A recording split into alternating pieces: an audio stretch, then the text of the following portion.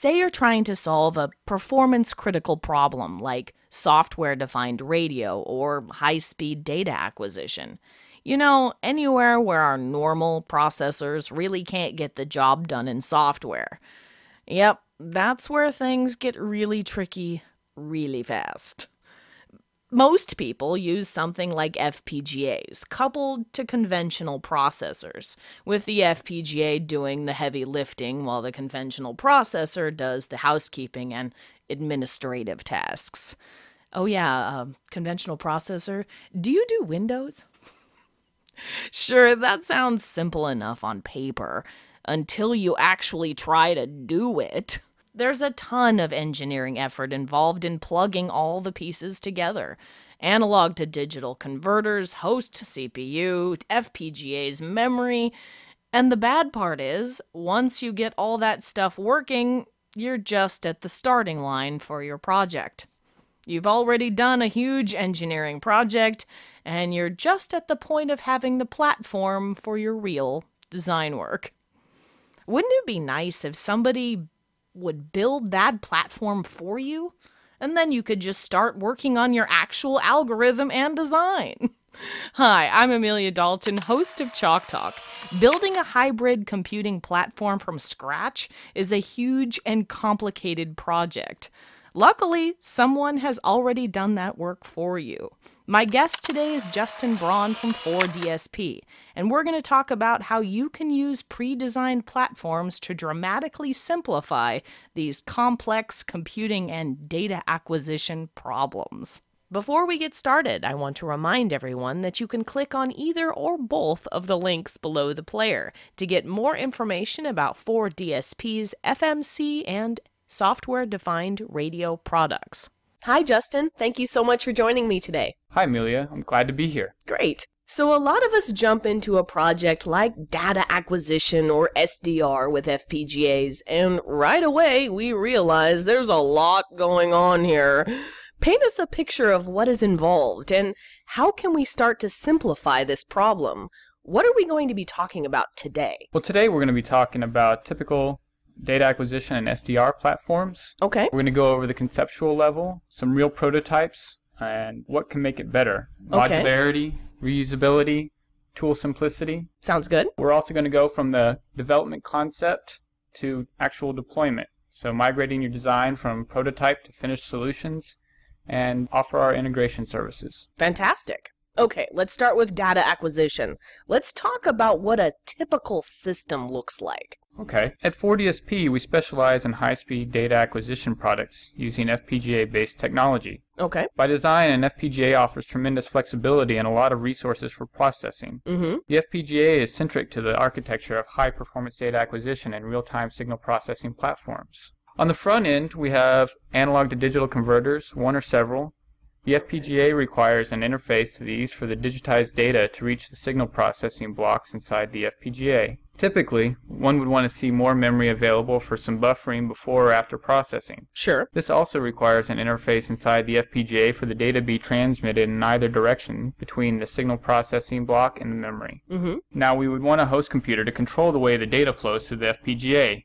The interface can be Ethernet or PCI or any number of other interfaces. So, tell us what this platform looks like. There are many different types of data acquisition platforms available in the marketplace, but what you're looking for when you start a project is a cost-effective solution that will work out of the box and fits on your desk as a standalone solution. We are seeing many of our customers who want to design around the Xilinx and Avnet development kits because it's readily available, it's relatively inexpensive, and it is typically on a short lead time. Sure. The last thing you want is to have to wait another few months to start your project because of hardware availability. Very true. Here we show a Vertex 7 development kit that offers some DDR3 SDRAM, an Ethernet port, some PCI Express capability, and a couple of FMC sites. Those Very are nice. FPGA mezzanine cards. It can be easily connected to a host computer. For the analog to digital conversion front end, you can choose the card that best meets your requirements. For example, the FMC 116 with 16 channels and 125 megasamples per second each would be a great fit for an application with a high channel count and a relatively low sampling frequency. Okay. If you need to digitize at a faster speed,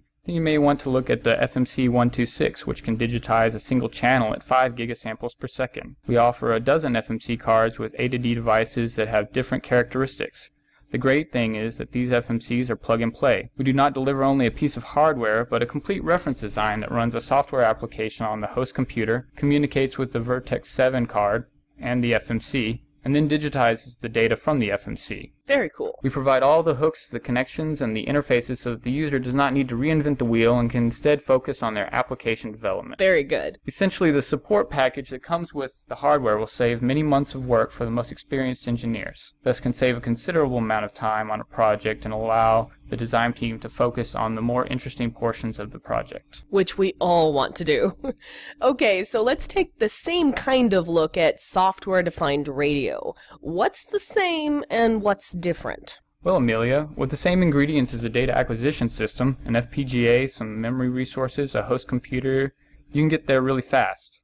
The only thing you need to change is the front end by replacing some electrical circuitry designed to receive an RF signal, demodulate it, and digitize it. Okay. Maybe you also want to transmit, so you'll need a digital to analog converter, modulate your signal, and output on an antenna. Your data acquisition platform has been changed to a software-defined radio platform by just replacing the front end. Alright, so let's look at the platform for SDR. Okay, the SDR architecture we just looked at could use the VC707 like we showed for the data acquisition platform. Okay. However, it is also possible to use different hardware that can be even more cost-effective. It may not have the same processing capabilities, but the built-in flexibility will remain the same. Here we chose a Z board that offers an onboard processor with FPGA resources, some memory, an Ethernet port, and an FMC site. Very cool, I know those. While the Ethernet port connects to a laptop computer, the FMC site is populated with an FMC 30RF that offers a tunable RF range from 400 MHz up to 3 GHz with up to 60 MHz bandwidth. This FMC also comes with a reference design that works out of the box and makes it possible for a user to kickstart their development. Sounds great. So, Justin, so far what we've talked about sounds a lot like what you can do with traditional development boards. But you guys bring a lot more to the party, right? Let's dive in deeper and talk about some of the things we can do to get more flexibility and performance and toward our actual end application. As part of your project, you may have some more demanding requirements. After all, what we showed is a development platform, not a finished solution. Sure. With all the bells and whistles you might need. You may want to have more flexibility and performance, more memory resources, different types of devices, etc. Alright, Justin, what's a BLAST module? That sounds cool. A few years ago, we created a type of module, a BLAST module. Okay. It stands for Board Level Application Specific Technology. Alright. It's a very small form factor, about 21 millimeters by 25 millimeters. That's less than 1 square inch. It's a ball grid array, meaning that it can be assembled just like any other BGA during the manufacturing process. Okay. These blasts take advantage of the very versatile nature of FPGA inputs and outputs that can be reconfigured with a different functionality. A blast has 100 signal IOs connected directly to an FPGA. It has different power rails available and is double-sided, meaning that you ultimately save space when you mount it on the board. Okay. BLAST came from the realization that a signal processing algorithm implemented inside an FPGA dictates what type of memory type should be used for an optimized implementation. For example, if you perform some long, fast Fourier transforms of 1 megapoints, you'll need to be able to address your memory in a random fashion every clock cycle for the fastest calculation time. Dynamic RAM is not suited for this process, but static RAM is. This is why the first BLAST we released had a QDR2 SRAM memory device on it. But for the same application, you may need to buffer hundreds of megabytes of data coming straight from your digitizer. In that case, DDR3 SDRAM would be a better choice. In another scenario, you may have a need to store data in a non-volatile device, so that it's available during the next power cycle. A blast with 32 gigabytes of NAND flash will help you do that. If there's a need for using an application-specific device, a blast would be a right choice. We've got a blast with some JPEG 2000 video codecs available. By using an ASIC to perform the video compression, the user shares a lot of FPGA resources that can be used for a different purpose. Blasts make it easier to partition and optimize your processing for your FPGA-based solution. Instead of redesigning a complete FPGA-based product, which can be a 6-month endeavor, designing a blast with the required functionality means that the development cycle is drastically shortened. The rest of the FPGA board never changes, The communication interfaces remain the same, so you essentially take advantage of using a proven FPGA-based product while adding some specific blast arrangements that suit your application. Very nice. This is one of our FPGA-based products with a Vertex 7 FPGA. Hey, okay, I know Vertex 7. This one is a 3U VPX form factor and offers some dedicated memory on board, 2 GB of DDR3 SD-RAM, but also has 2 blast sites available. You can choose which blast should be mounted on which site on our website. We have other products such as a Vertex 6 XMC card that has 5 available blast sites. That provides a lot of flexibility while maximizing performance. While we're talking about flexibility, this Vertex 7 card can be used with any FMC card, thus providing users a great deal of choice when it comes to choosing what their front end should look like. Okay, Justin, we've got a lot going on here. Software, FPGA design, blast modules, FMCs. How do we bring this all together and gel it into a design? How do we keep this from being a total mess? At 4DSP, we have created our own tool, Stellar IP, for streamlining FPGA design and reusing FPGA components. Cool, okay. It's a concept where major FPGA blocks are called stars, and they communicate through wormholes. A group of interconnected stars creates a constellation, a complete FPGA design. Cool, okay. In the software, each star corresponds to a collection of API functions that allow you to communicate with and control the star. Stellar IP provides simplicity through design partitioning, design reuse, and provides auto-generation of your top-level HDL file, and even creates an ISE and Vivado project for you. From there, all you have to do is open up the project. You can generate your bitstream. All right, very cool.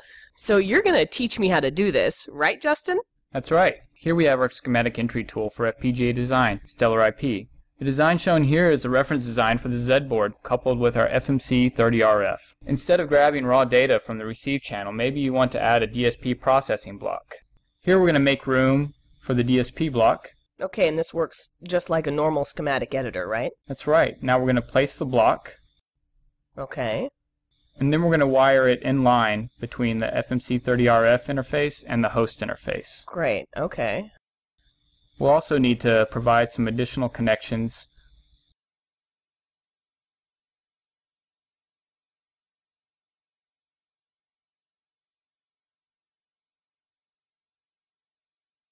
And we'll need to connect up some additional interfaces for software control of the star. Right, that makes sense.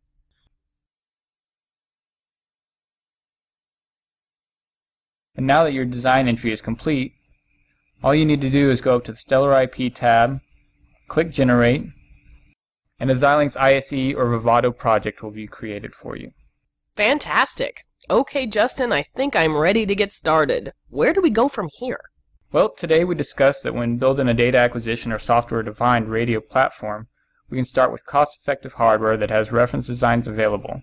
Once a prototype is working in the lab, migrating to an optimized platform is easily achieved. The FPGA firmware and host software that was developed can be almost entirely reused, as is, if the 4DSP design methodology is applied. This reduces the overall risk for the project and ensures it can be completed on time and on budget. And if you need help with your integration project, we can help you with that as well. Okay, Justin, where can we go for more information? Well, you can visit our website. We have some videos available about the BLAST concept, Stellar IP, and of course all of our FPGA and FMC based products are also on there. Fantastic! Well, I think that's all I have time for today. Thank you so much for joining me today, Justin. Well, I'm glad to be here, and I hope you enjoy your time in Austin.